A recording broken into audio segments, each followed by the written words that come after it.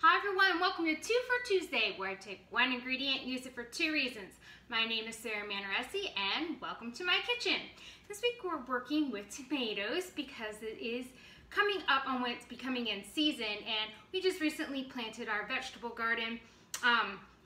It doesn't matter, this dish is actually delicious all throughout the year, but I prefer it especially when tomatoes are actually in season. So what I have here is I have couple cups of diced cherry tomatoes. I think this was actually a mix of like little small cocktail ones, grape tomatoes and cherry tomatoes, and I really like using the variety because it just looks so pretty.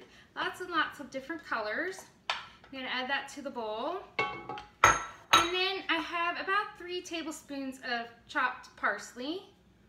And this is where it gets fun. You can either add capers or olives or both or neither or whatever. And what I kind of like about this dish a lot is that like my kids don't like these 2 ingredients, and so you can kind of do your own, build your own kind of thing. So I'll make a base for it, and then everybody can add in the toppings that they like.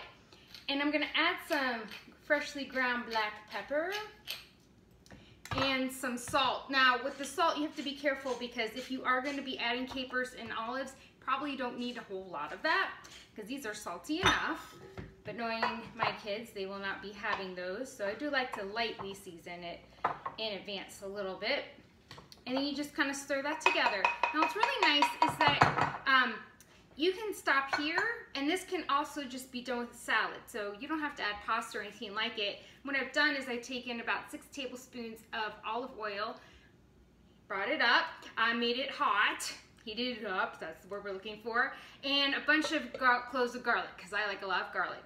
And you can just take this and put it on a couple cups of spinach. I mean, this is meant for like a lot of people, so you can make it smaller for just you. Put on some spinach, add some capers and olives and the tomato and parsley, add some chicken, makes a great quick lunch. But what we're going to do for my family tonight is we're going to make it into a pasta dish. So I've let this garlic go until right about golden brown, and then I remove it from the heat and it kind of browns on its own. And then I have my pasta here. Now, you can use any kind of pasta you want, but I do suggest possibly using a little bit heartier than, don't use angel hair because this, you don't want it to break as you're tossing it. And I just add a little bit of this in the pot at a time. Yes, I know you can get a nice big pasta bowl and do this, but personally, I find that I make a ginormous mess, and no one likes a mess. So I just use just a regular pot, and I just start adding a little bit at a time and tossing so that it all kind of gets a moment to evenly get that light dressing that we're putting on it. And it sounds like it's a lot of olive oil, but really this is for an entire pound of pasta. And again, you can add chicken to it if you want to have some things, but this is the sauce. It's not going to be, we're not going to add, like a tomato sauce on top of this. So really, it's very light and good for you oil. And then you just continue to do this for a while until you get through the whole thing. I won't bore you with that. And then all you do is you put in some delicious feta cheese. Now, you can use 4 ounces. This really is 6. My family loves feta, so I'll probably put the whole thing in. And you toss that and it kind of melts a little bit.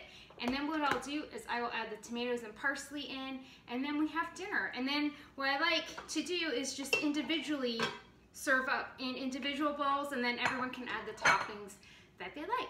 So I hope this becomes a family favorite of yours. I know it's one of ours. Hope you're having a great evening, and I will talk to you later. Bye!